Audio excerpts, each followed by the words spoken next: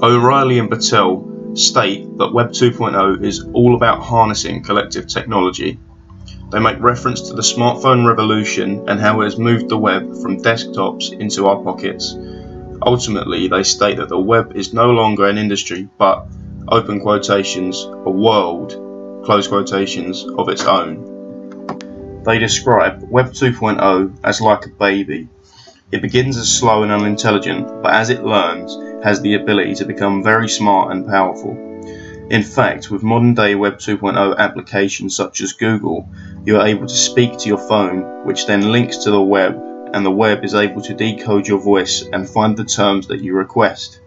Therefore, Web 2.0 is far more than a simple catalogue, as it is able to understand and decrypt your own voice like another being.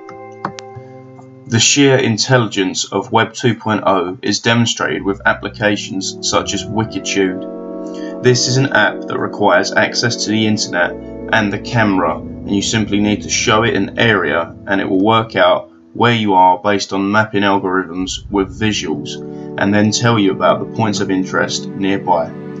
This is only a small taste of the augmented reality style of future that we could be looking at for Web 2.0. One example which demonstrates the power and ability of Web 2.0 was the election of Barack Obama as US President. He and his team fully utilised the web in order to spread the word about his policies and his candidate status. Once more, O'Reilly and Patel state, open quotations, the web is no longer an industry, the web is now a world, close quotations, meaning it has become far more than a simple broadcasting platform.